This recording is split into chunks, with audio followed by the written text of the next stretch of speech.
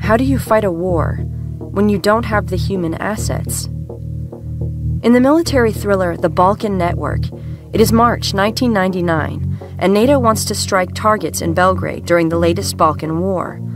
But the Cold War is over, and the CIA cannot come up with enough operatives in the Balkans.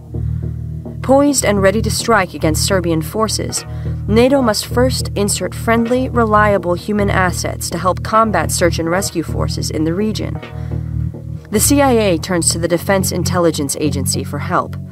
The Undersecretary of Defense and an aging former OSS operative select a unique team to infiltrate into Serbia.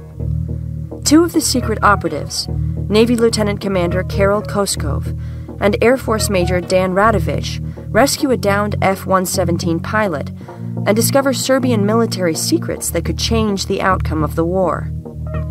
Relentlessly pursued by enemy forces and running for their lives, the team is desperate to get this vital information to NATO headquarters. Will they succeed before it's too late?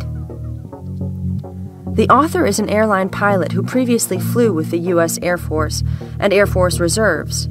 In 1995, he participated in Operation Deliberate Force, providing in-flight refueling support for NATO aircraft over the Adriatic Sea, which served as the inspiration for this book. The Balkan Network takes you straight into the action of a vicious civil war, even as it gives you the ride of your life. Available at Amazon.com and other online retailers, as well as directly from the publisher.